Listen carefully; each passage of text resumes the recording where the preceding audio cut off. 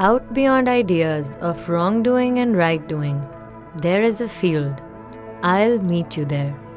Does this quote sound familiar to you? It is popularly attributed to Maulana Rumi, who was a 13th century Persian poet, Islamic theologian, and Sufi mystic. Rumi's work and teachings have greatly influenced the literary and Sufi traditions of the Muslim world, and his poems have been translated into many languages across the world. Most notably, translations of his work to English have gained immense popularity, making him a best-selling poet in the Western world. However, most of his well-known quotes and poems found on bookshelves and social media timelines have been grossly mistranslated. For example, here's what Rumi was really saying in this quote. از کفر و ز اسلام برون صحرایی است ما را به میان آن فضا سودایی است عارف چو بدان رسید سر را بنهد نه کفر و نه اسلام و نه آنجا جایی است.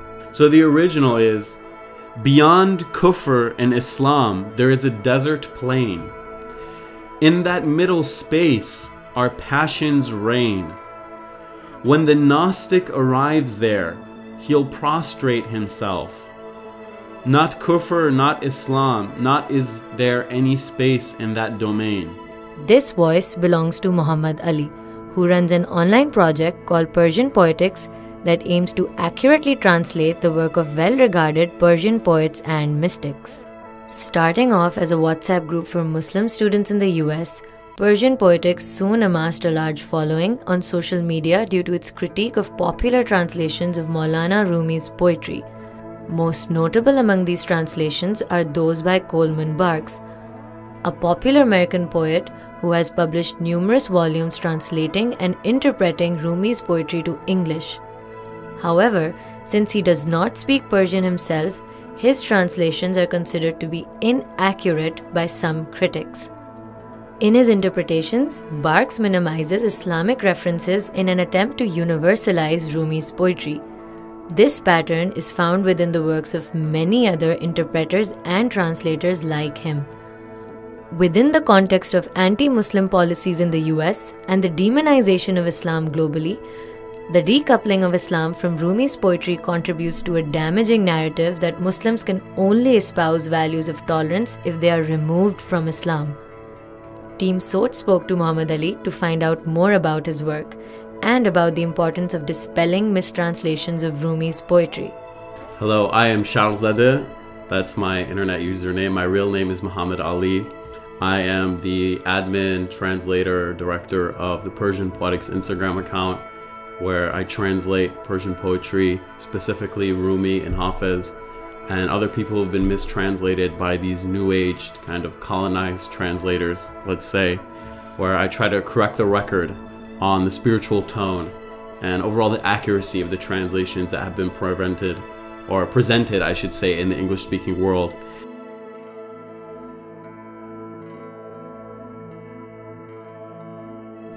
There's two aspects of it. One aspect is that Rumi speaks to everyone, and he speaks to something that we all feel, which is this desire to know more about what's out there, God, the afterlife, spirituality, yearning, things like that. He speaks to these really human feelings. There's a lot of poets that speak to really specifically cultural events. So if you look at religious odes that are aimed at, a specific figure, those are hard to relate to, right? But Rumi isn't just a local saint, he isn't a local tradition.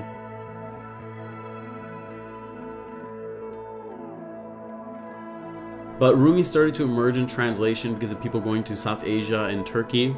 But the earliest translations of him were extremely boring and dry and academic. I'm talking about ones by people like Nicholson, for example, Ronald Nicholson or A.J. Arbery, and they wanted to just capture the most literal meaning of Rumi as possible, and they wanted to torture the poetry into rhyme and meter into English in a way that just wasn't suited.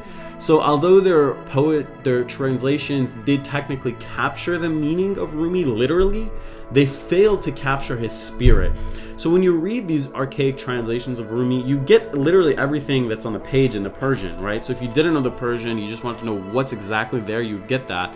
But you don't get his heart, and that's ultimately where they failed, right? Coleman Barks had, I think, almost the reverse of the original translators. The original translators did a really good job of capturing the scholarly meaning, let's say, of Rumi's poetry, and correcting the manuscripts and doing all kind of the nitty-gritty work that the average person is not at all interested in. Coleman Barks did the opposite. He did a really good job of capturing Rumi's voice and soul and spirit. So when you read a Coleman Barks poem, although it might not be very accurate, let's say, as far as a translation goes, kind of the mood that it inspires is closer to Rumi than the original archaic translations. But in that, let's say, in doing that, he also took out a lot of the important elements, right, that kind of make Rumi special to us. He took away the things that made him Muslim and Khorasani and Persian speaking and Central Asian and an Anatolian resident. He took out all of those things. So he kind of excessively localized him, let's say.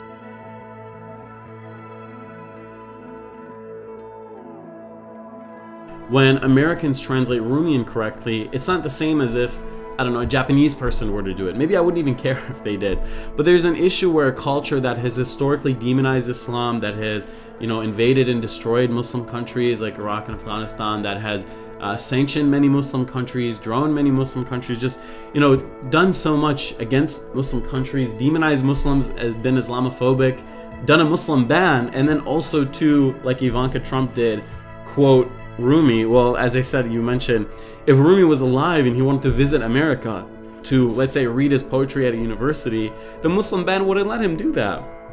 So, it shouldn't be, we shouldn't forget that these events don't just occur in a vacuum. Otherwise, it might be easy to think, oh, who cares if just one poem is mistranslated? We really need to see these as part of the larger trend of the way that Islam is being really unfairly treated by other civilizations.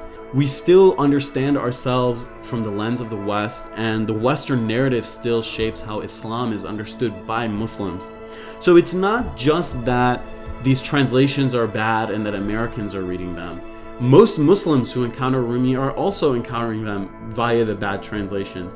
So when I'm concerned about Coleman Barks mistranslating Rumi, I'm not really too worried about some random American person in Iowa reading a bad Rumi translation. I mean, they probably would never have the patience to read the real one anyway, but it's just too foreign. But what I'm concerned about is the Muslims who read this stuff. And I've, ever since this project started, I have so many people messaging me on two ends. On one end, people saying, I wanted to become a Sufi and I read Rumi and then I stopped being Muslim originally because I thought that Rumi wasn't Muslim because, being a Sufi is greater than Islam.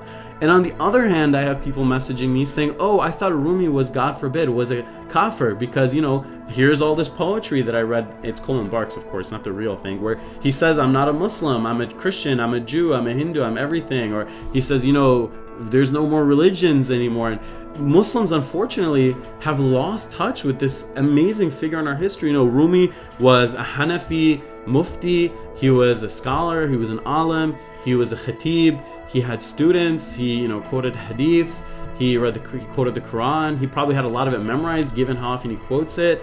He knew Turkish, Persian, Arabic. He was, as Muslim as anyone could be.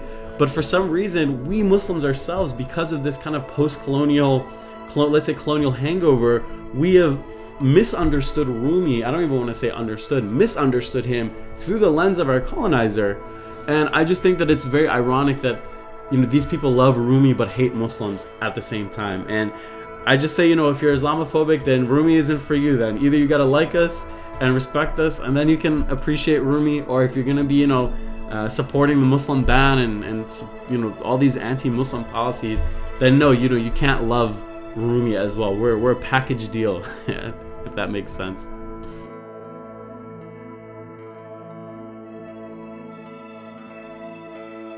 Even Muslims will message me, harass me sometimes, saying, hey, why are you giving Coleman Barks a big deal? You're just so stuck up. Just let them appreciate our culture. Why are you being so exclusive? Or sometimes I get people messaging me saying, yeah, you're right, it's wrong, but just let it be. Some cultural engagement is better than nothing. It's a bridge. Don't break the bridge down. Or, I get all kinds of these mindsets, which ultimately I think is stemming from this desire to be appreciated by a different culture. And look, it's great if other cultures appreciate us, but we don't need that, right? Rumi is great on his own. We don't need him to be incorrectly popular in America for him to be great. He's already great. Some people say, well, Coleman Barks made him popular in America. I say, great, but I don't really care, What's important to me is that we read him. If different cultures want to appreciate it, great. That's why I even translate the poetry. But what's ultimately important is us. We're the first group that really should be connecting to this, right? This is our spiritual heritage, right? And if other people are interested, great. As we say in Arabic, ahlan wa sahlan, khosh omadid. In Persian, welcome, absolutely, read Rumi. But, we're not changing Rumi to fit your tastes. You have to fit your tastes to understand Rumi. If you're trying to appreciate a different culture, you shouldn't force it to just be like your culture. You should really step out of your comfort zone. So the same thing goes with Rumi, right? If you want to read Rumi, you have to put in some extra effort to understand Muslim culture,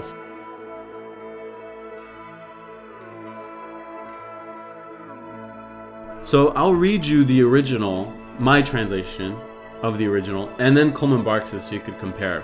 So the English. Come again, whatever you are, come again. If you're a kafir or idol worshipper or Zoroastrian, come again. This home of ours is not a home of hopelessness. Even if you've repented 100 times, come again. And then the Coleman Barks. Come, whatever you are.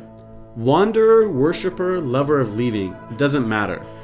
So here again, we're taking heavy words like kafir, idol worshipper, butparast, Gabr, Zoroastrian, and he's changing it to wanderer, worshipper, lover of leaving. Again, in our culture, kafir, butparast, Gabr, Zoroastrian, these are heavy words that are sometimes used by, unfortunately, sectarian or let's say extremist people to kind of belittle other religious groups. These people are kuffar, these people are butparast, whatever. But Rumi is saying, no, it doesn't matter. Even if you're from these groups, you can still connect to God. God is still there for you, right? And especially within the context of, our diverse societies, especially in South Asia where, you have so many religions, this is a very powerful sentiment where a Muslim is saying, hey, it doesn't matter if you're a Hindu, a Parsi, or if you belong to Buddhism or whatever, God is still there for you. We Sufis are trying to reach God and you're trying to reach God as well. And, we feel no enmity to you. And that's a very powerful sentiment, especially considering that there are people who feel the opposite way. When there are Muslims who unfortunately have very, negative sentiments regarding other religious groups, for Rumi to say, no, that's not what we believe, that's a very beautiful message. But when Coleman Barks says wanderer, worshipper, lover of leaving, what does that even mean? Like someone who's just walking around in the street, like wandering around, with nothing to do? There's no deeper, meaning to that. When Rumi says kafir, butparast, Gabr, Muslims think, oh wow, this is not just like mainstream. This is like a new idea. This is a new thought, right? We haven't considered this before. So it just loses all of the deeper meaning.